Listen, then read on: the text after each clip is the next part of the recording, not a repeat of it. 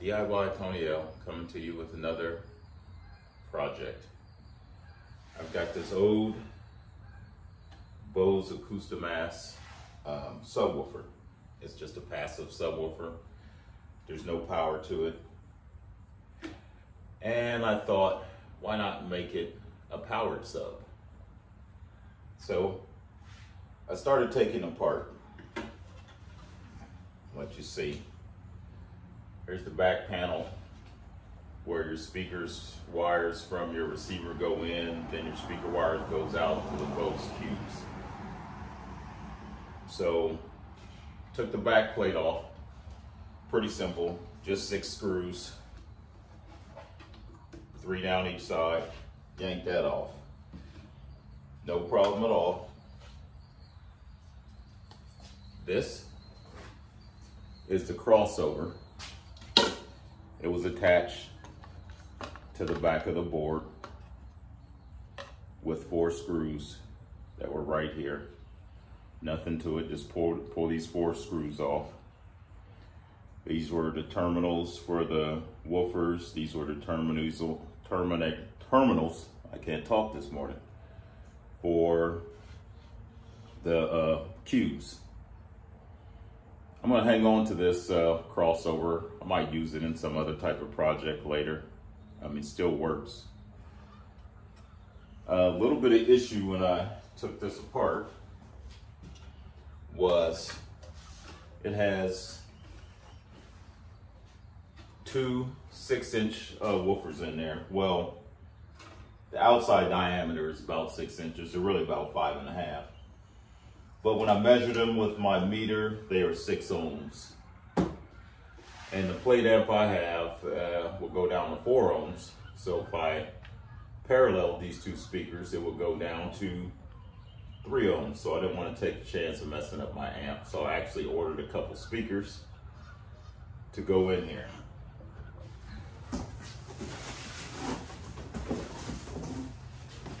Plate amp.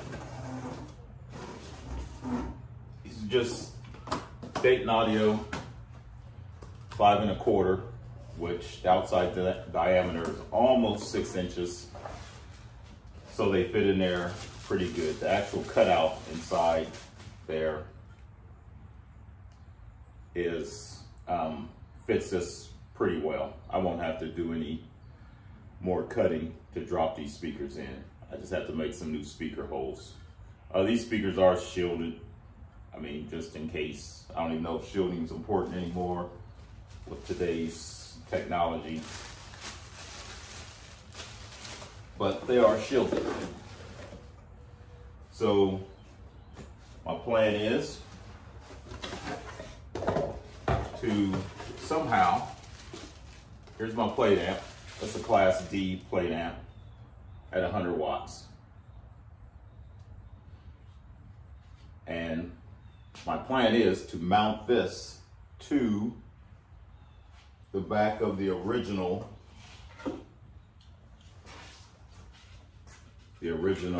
back. So I'm going to try to make a cutout so this sits right in here, and then drops in, wire the speakers up, and I'm finished. The speakers I did get are 4 ohms, so I'm gonna do it. I'm gonna wire them in series to bring the 4 ohms up to 8 ohms, which this amp can handle 8 ohms fine. So that's where I'm at right now.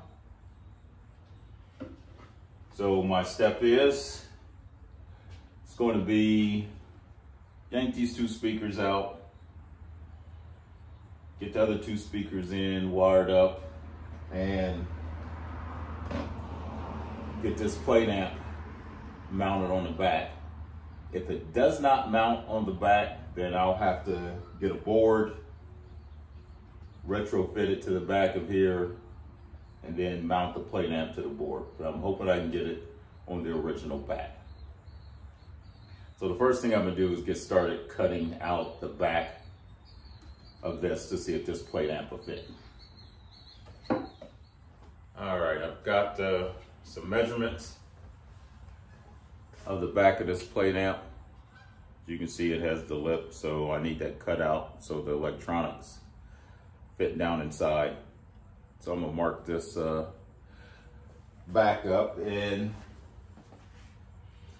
start cutting.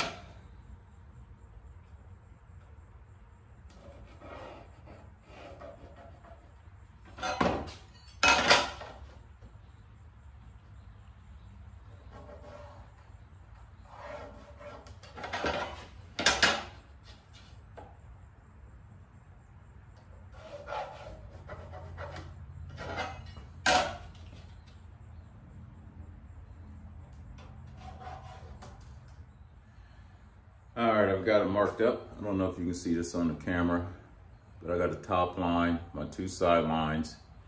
My bottom line is gonna go right across the edge of there. That's gonna be the opening. I'm not gonna worry about these two speaker wire connectors. I'm gonna just leave them. They won't be connected to anything, and it should be fine. So get some jigsaw and some drill, and I'm gonna see if I can get this cut out pretty even and square. All right, here goes nothing. Punch some holes down in here so I can drop my jigsaw down in.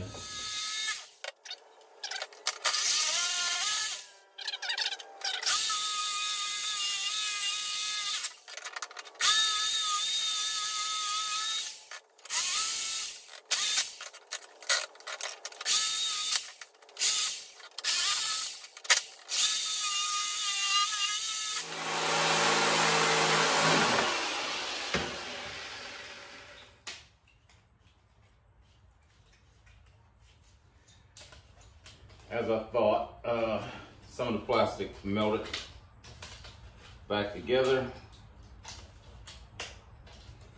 So I'm gonna have to go back over a few spots and get it to free up.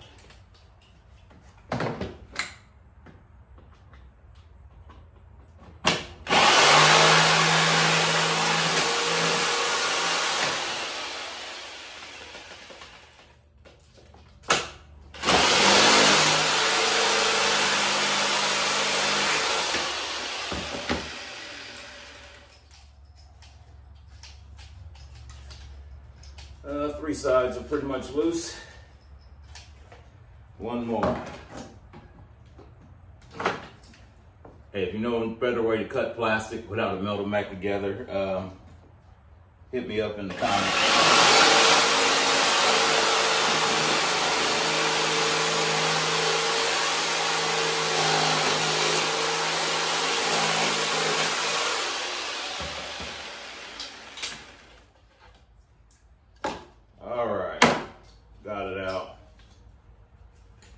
I'm gonna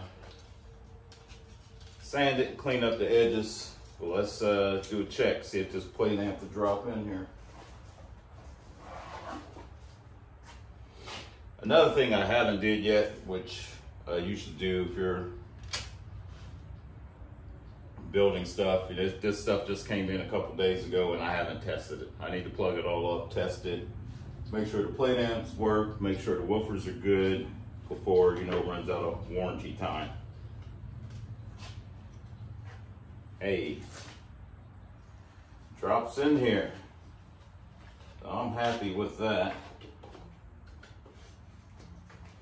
So this is the back of the Bose Acoustimass. This drops right in. I'll use these screw holes that came with the plate amp to mount it to this board. I'll use these 4 screw holes to mount it back to the box. So it did work out pretty good. It does have, the plate amp does have foam rubber type gasket to help seal the air. And the back of the subwoofer box has the same thing that seals it around here. So it should be good as far as not losing, you know, any pressure in the box. You always want to have your boxes sealed as much as possible. So my other issue with this amp is it drops down in pretty deep.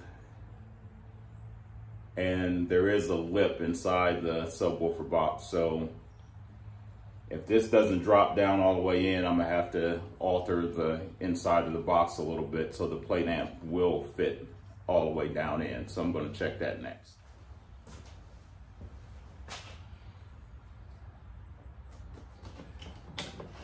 All right, I got it cut out.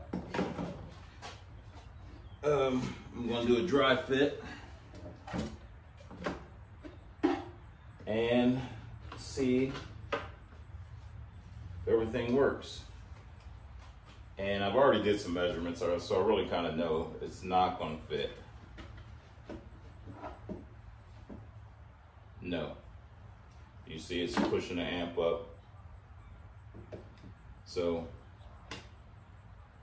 I'm gonna have to do some cutting on the actual inside of the box so this amp will fit flush.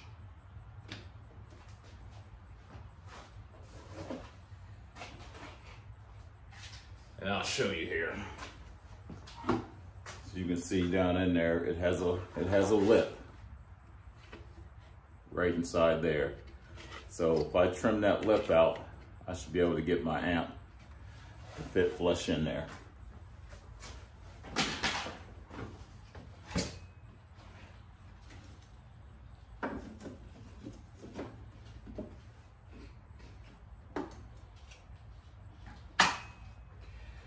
So back to the jigsaw and some cutting.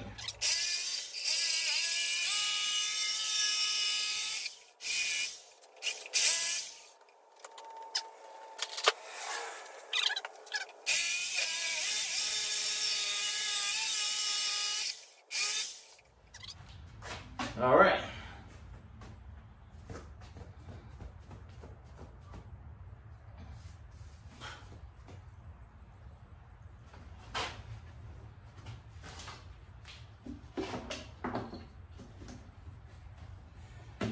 There's the back.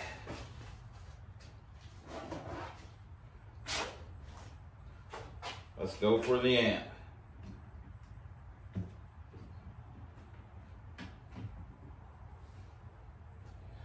Oh, nice fit. Drops down in there nice and flush.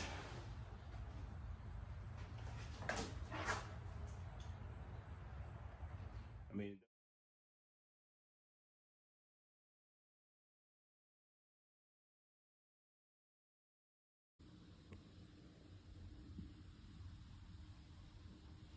all right.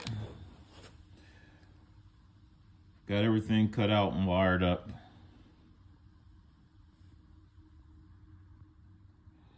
Screwed down the old plate. I had to lose the 2 center screws there and there. So you can see, got my 2 woofers wired in series. They're 4 ohms, so I wired them in series. It goes up to 8 ohms. Got it connected to my plate amp. So now all that's left to do is screw down the plate amp. I did hook it up to my stereo there just to make sure it works before I buttoned everything up. So now I'm just going to button it up and it should be good to go. All right, project's completed. Hooked everything up, tested it out, sounds pretty good. There's the plate amp mounted. I still might check for some air leaks around the plate. I might have to seal that up a little more. This is a 100-watt digital Class D, whatever you want to call it, amplifier. Not very strong, but it works out okay. It's giving me enough bass for what I wanted. I just wanted to help supplement the lower frequencies from some small towers that I built. Any questions, send me a comment and I'll get back with you. DIY Tony L. Thanks for watching.